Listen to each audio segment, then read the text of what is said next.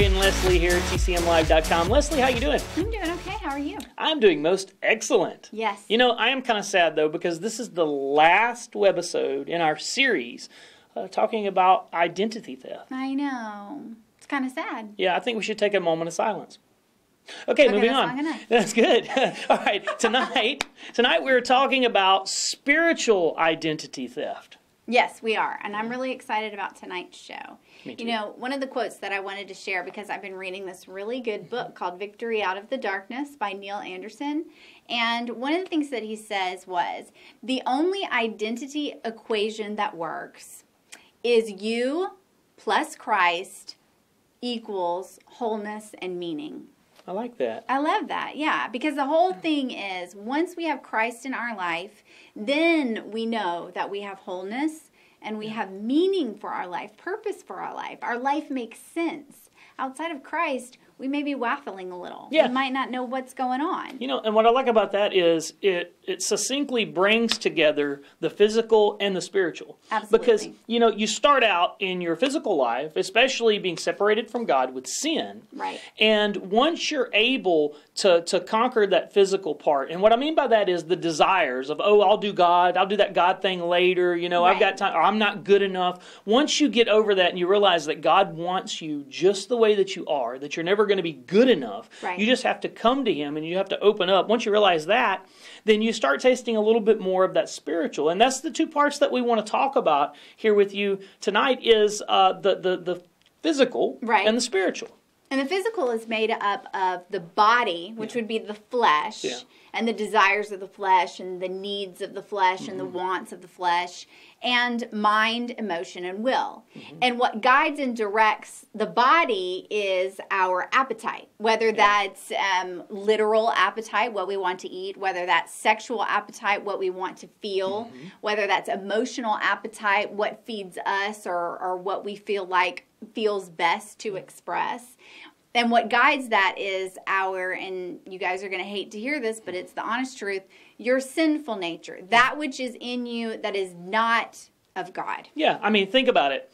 How many times have you guys out there, have you taken your emotions, your physical emotions, what you feel, and applied it towards your spiritual sins? You know what I'm saying? It's kind of like, oh, well, I really feel like I want to do this, or I really like this guy, I really like this girl, or I really feel like I need to make this move, and I know that it might not really be seen as being right by God, but He'll stop me. He'll stop me if I'm not supposed to do it. And we attribute the physical to the spiritual. And we try to speak for the spiritual part. And you know, Leslie, what that does is, I don't know if you guys ever thought about this or not, but it actually stunts your physical growth. Right. And you continue to grow physically, but in the wrong direction. Right.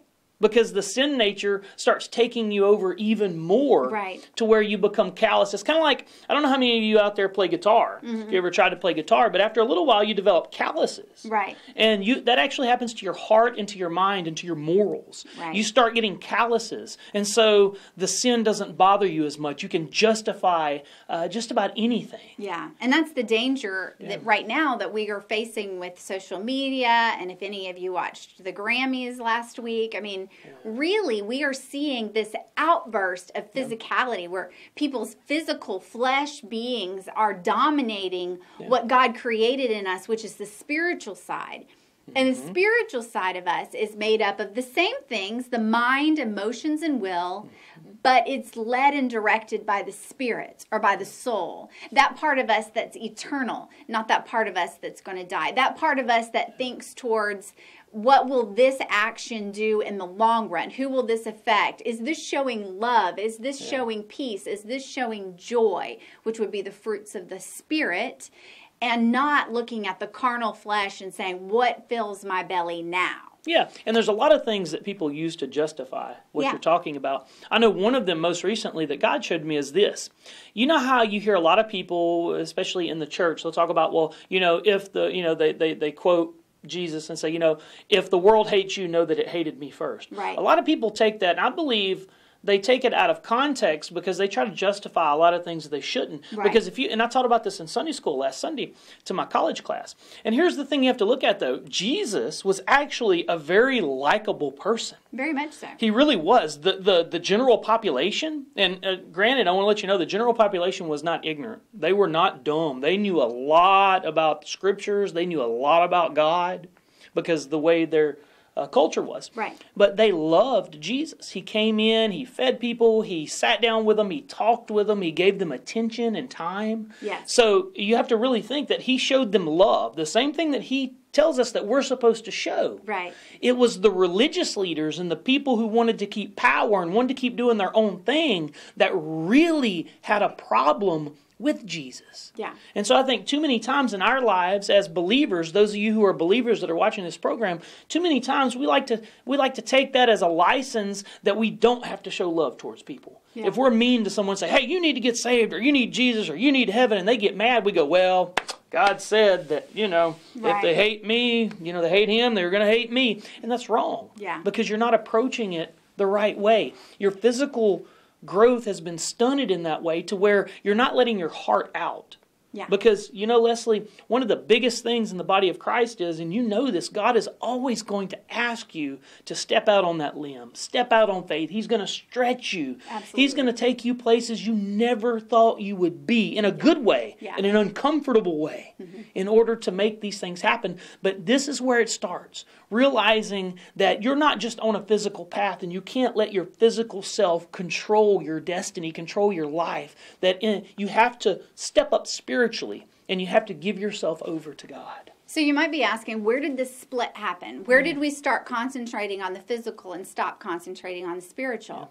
Well, that's a part of the journey of creation. And when we were first created, it says, in the beginning, God created the earth. Well, we know that everything that God created about the earth was good because he said it at the end of the day, right? Yeah. He said it was good, right? Yeah.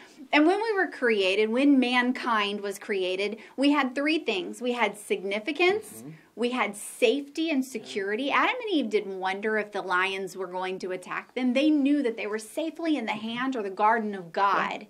And they also had belonging. It tells us that every afternoon, God came and walked with them. They knew that they were his, and he knew that they were theirs, and they had that sense of belonging. But then the serpent entered the garden. I have to throw this in there real quick because I was just thinking this. Okay. They were so comfortable that they walked naked.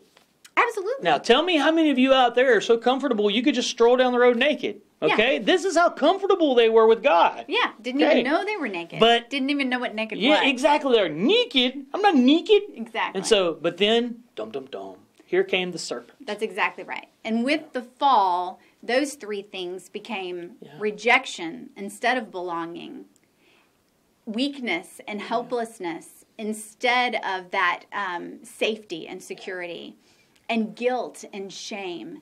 Yeah. And those things really affect not only them because they were sent out of the garden, they had to toil for their food and for their livelihood, and they felt shame. And we know that they felt that instantaneously because when they heard God doing his morning walk among the garden, it says immediately they realized they were naked and they were ashamed.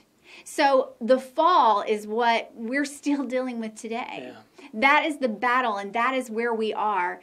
We went from being these significant, belonging, secure, spiritual beings to a rejected, shameful, weak, physical being. But the beauty of it is the battle technically is over. Yeah. Jesus won, by the way. Absolutely. And that's what it is about. And that's what this whole series is about. And we have talked about some really difficult subjects. I mean, we had some really tough discussion in chat last week. Yeah. We had some really good discussion about body image. And one thing that became evident as we've been doing this identity theft series is in one way or another, and sometimes in all ways, a part of us has been stolen. All of us. All of us, each one of us deals with some kind of theft, whether we feel like we don't belong, whether it's like we don't feel like we have significance, or whether it's that we don't feel we're safe, we don't feel peace, we don't feel that security. And so what I want to tell you tonight, and what we want to tell you tonight is, it's just not true. Yeah. It's just not true. Because when Jesus took those nails on the cross, and when he died for you and for me, whoever you are out there that is listening. And what he did was he restored us back to our beginning. So we were no longer helpless, hopeless human beings. We were restored. And this is about taking back our identity through Christ. Yeah, and that's where we are, Leslie. Yeah. You know, we're on this journey. We've talked about the past. We've talked about the present. We've talked about the physical. We've talked about the spiritual. We've talked about sexual identity, gender. We've talked about all kinds of things. But what it comes down to basically is your individual journey.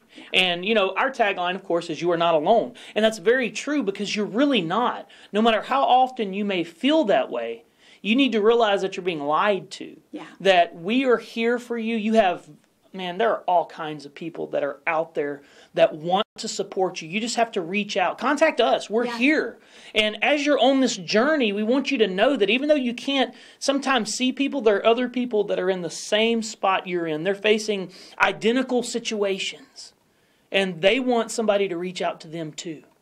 Well, if you have two people that are facing the same thing and they reach towards each other, suddenly both of them feel not so alone. Right. So where are you at on your journey? As you're looking at this whole identity theft thing, as you're looking at spiritual identity, do you know what your spiritual identity is? Because the Bible tells us we're either serving Christ or we're serving the devil. Which one are you serving and where do you want to be? Yes. And our encouragement for you guys tonight is step up, step out, and know that you're loved, first of all. Find your identity and take your identity back. Yeah. Satan does not have to be a thief. You can take back what you own, and you own that through Jesus Christ. So tune in next week. We're going to be talking about a whole new series, and we'll post a promo about what that's going to be. And Saturday night, if you're online, listen to us at 1043thebridge.com, where you can hear our 3 points in 3 minutes. Yeah, we call it the 3 in 3. So if you're around the Pineville, Alexandria, Louisiana area, you can tune in or, you know, stream it online, 104.3thebridge.com. And we appreciate you guys taking your time out to be with us. We hope we've been an encouragement, and we love you. And as always, you are not alone. Good night, guys. Have a good night. Don't care why you feel like you could fly.